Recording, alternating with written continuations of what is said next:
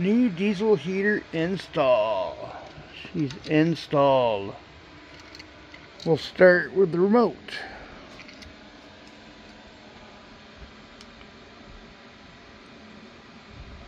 The only thing I hate is it's in Celsius, but once you figure it out, it ain't so bad. Right now I got it maxed out, so it's running at high. And I haven't really tested the range of this yet. I'm gonna here in a couple minutes. I'll run into the house, check it out. But yeah, here's where I got the unit. Change the temperature there. So I put it over here because it's hard to get over there. So when I come with a cable long enough to run it to over here. This is also, I can take this off if I want. So that's a cool option if you want to take it off and mess with it. But I did this one a little differently. I got my tube going down into the tank. Tank comes with it. I just used the old tank that I had up here. I added 2 brand new filters though, where the other one only had 1. This one come with that one, and then I had this for I think a lawnmower or something. So got to keep it nice and clean. I put my pump going up. That's the new pump, by the way. Tried to zip tie the wires out of the way. I ran the line up the air intake right into the fuel intake. And you can see I got the exhaust hooked up there and the air intake. That's the air intake right there. You can probably hear that pump clicking. It's not as loud as the other one was. It's pretty quiet actually. I can't even tell it's going half the time. I don't know if you can see it pulsate in there. Not really. I don't think you can there either.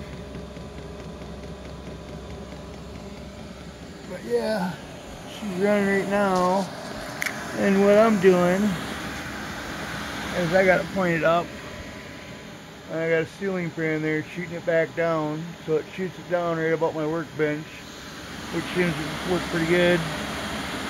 But here right now it's probably, I don't know, 72 degrees. 73 degrees. I'm not sure what the temperature is outside. But yeah, it's keeping it nice and toasty in here.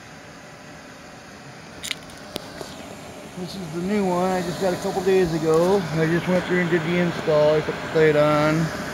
Got all the wires done up. It's a little nicer than the other slop that was sitting there. I still got to install that setup. I'm not sure if I'm going to leave it like it is now. Sort of testing it. I'm sort of liking it though, because I was sitting over at my workbench and heat blows right down on me. Right from that little fan, you really can't tell how fast it's spinning, but that thing puts off a lot of air. And it comes down right over my workbench, so that was working out perfect.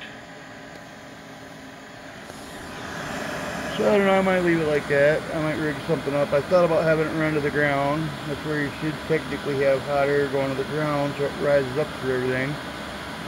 But I put that fan up there hoping that will spread it around and keep it moving through the room. So even if this is shooting straight up there, that's shooting it straight down in a broad area. So that's probably pretty good. Got the power supply hooked up.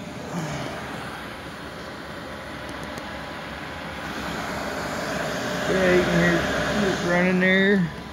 Let's put off some pretty hot heat. You can't keep your hand there for very long. It's freaking hot. But this little remote is pretty cool.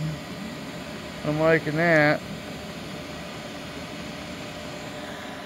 So I don't have to come crawl around my side-by-side to mess with the heater or worry about going through tools and stuff over here. I can pretty much leave this on my desk or my bench, or I can take it with me. If the range is good from the man cave, then this would be an awesome, because I'd be able to turn it on and heat my shop up before I come out. give me time to let it warm up before I come out and work when it gets nice and chilly out. But yeah, it's the diesel heater. Here's the old one. I gotta figure out what I'm gonna do with that one. I do got a spare fan. I'm thinking about swapping out on it. It's been having fan issues.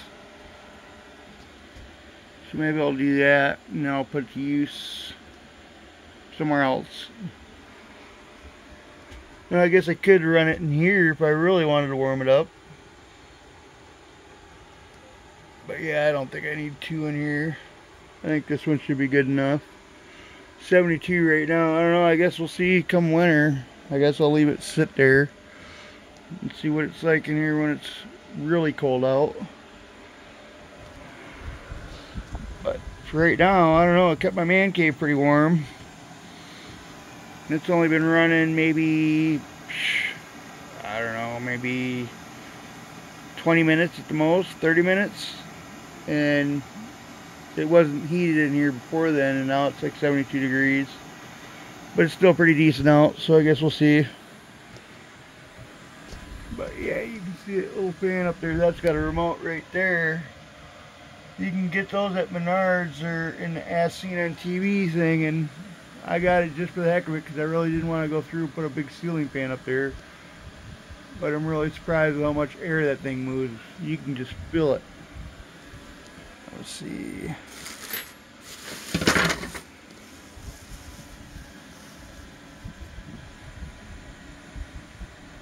Yeah, see, it's pumping out here. You can just see that thing moving.